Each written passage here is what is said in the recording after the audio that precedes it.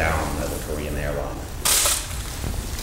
Well, I had had time to consider the possibility, because the first word we got was of the disappearance of the plane and the possibility that they had simply ordered it down or forced it down on their own airstrip. And then came the word of the possibility that it had been shot down. So as I say, I had time to think about that. There was still something of disbelief when the final word came that it had been shot down. It's pretty hard to believe, even though I don't think I've ever been naive about the Soviet Union and their philosophy. It was still difficult to believe that anyone could do that. And as the evidence developed, that the close contact that they'd had, the knowledge that could not be hidden, that it was a civilian airline. It was shock, it was revulsion, it was horror, and it was anger. What was your first impulse insofar as what you should do about it? Well, we began consulting immediately about this.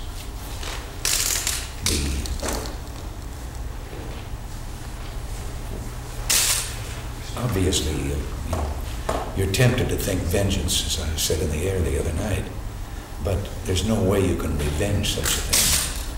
It's very difficult to find anything you can do that matches the enormity of what they have done. But vengeance could only be envisioned as responding to people who weren't responsible for that. In other words, you would be doing something in the same nature of what they themselves have done. You just hurt someone on the other side because of the terrible hurt that they had administered. There was no way to particularly get at those that were guilty. You find that there is a great limit on what you can do. You can do some things for short-term public relations advantage, do things that shows your own feeling about this. But what you have to look for is what can you do, first of all, to get restitution for the families of the victims. What can you do to see that this never happen again? And so that's your answer, in effect, to those who say you should have acted in a much tougher fashion, somehow penalizing Moscow for what you called a massacre. Well, your answer is that there are these practical limits. Yes, because I've noticed that many of the people that are sounding off at great length now and being very vocal about this, in many instances they don't suggest what those things would be that I could do. And if they do, they suggest things that are so obvious that they were the first things we thought of and ruled out for equally obvious reasons. Such as canceling the newly signed the grain agreement, things of that nature? Yes, we've had experience with that before, that it didn't work. And it not only didn't work, but if there was any penalty, it was against our own people more than against them, because they have once proven that that grain is accessible to them anyplace else. So there were things of that kind that we considered very seriously, but ruled out. There were another number of other things that could show your displeasure, but that simply they could respond with retaliation of the same kind, things in the field of diplomacy. So we have settled on those things that we think offer an opportunity, first of all, to get restitution, as I said, the most important thing, and those things that can lead to changes in international regulations to make it impossible for such a thing to take place anymore. So you never really seriously considered scrubbing INF and START, or suspending INF and START?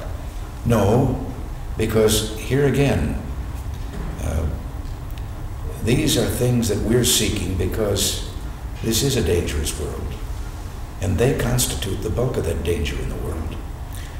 And therefore, an act of this kind reveals how easily there could be an accidental starting of conflict. And I think that it is important that we work as hard as we can to reduce the threat hanging over the world, which is contained in the present imbalance of weaponry and their great, their superiority in that weaponry. Well, since your speech Monday night, the Soviet Union has responded with invective, asserting that it had a right to do what it did, blaming the U.S. for what happened. What do you do next? Well, their very attitude, first of all, in doing it, then their very attitude in lying and in trying to set blame someplace else for their inhumane act is just further proof of the difference that exists between their outlook, their philosophy, and what we have, and we've always described that outlook. It just emphasizes the importance of continuing to seek a peace and a settlement, but doing it with the recognition of that difference. There are too many people that heretofore have sort of seen the Soviets in a mirror image of ourselves, thinking that they think like us and that therefore we ought to be able to get along better. And I think this has led to some of the criticisms of my statements and attitudes in the past. Well, I believe there must be many people today who now have a different view and who recognize that while you can't just break off and ignore them because of the danger in the world, you have to deal with them with the knowledge of how they think and what they are. But in a specific situation, in the aftermath of the airliner thing, have you sort of run out of options, run out of new things, just have to now sort of let nature take its course with our allies? And oh no, we think also, and we're working very hard to work with our allies on this, because this is not a contest between the Soviet Union and the United States. This is the Soviet Union against the world. There aren't very many countries in the world that can possibly condone an act of this kind. Before the shoot down, there had been a number of conciliatory gestures between Washington and Moscow. There was also a good deal of speculation that these accommodations on a number of items, grain sales, other things, could well lead to a Reagan and Andropov summit in 1984. In the light of the most recent events, do you see any chance now for a summit between you and Mr. Andropov in the foreseeable future? I will never rule that out. If a summit, if it can be established, and if I could be convinced in my mind that a summit can be beneficial to our security, to the United States, to the free world, then such a summit should take place. What would it take to convince you of that? It's difficult for me right now to envision one in the present climate in view of their complete intransigence. We've seen an example in the meetings in Madrid between Foreign Minister Gromyko and Secretary of State Schultz. And obviously, nothing can be accomplished in the face of such an attitude. But that doesn't rule out the possibility, as I say, if it can be shown that such a meeting would bear results that would be of benefit to, as I say, to our security, to that of the free world, yes. At the time of your election, you said you believed in the linkage concept, and specifically, I'm quoting your words now, there has to be a linkage between arms control and other areas of difference, end quote. Yet both in the Polish crisis and the present situation, there has been no linkage. Arms control negotiations are going ahead and we're doing business with them in other ways. What made you change your view on that specific linkage concept? I didn't change my view, but once you're in this position, you find that you can have channels on those other subjects. That, in other words, while arms negotiations are going on, you are moving on these other subjects. And the Soviet government is well aware of your position and your attitude on them. So that has been going forward. And while some have suggested that it is a kind of an attempt to thaw the relationship, it has been done in the context of what I've always said about them. What I recognize is their approach to international matters. So it isn't one of thinking, oh, maybe if we talk nice enough, they'll be nice too.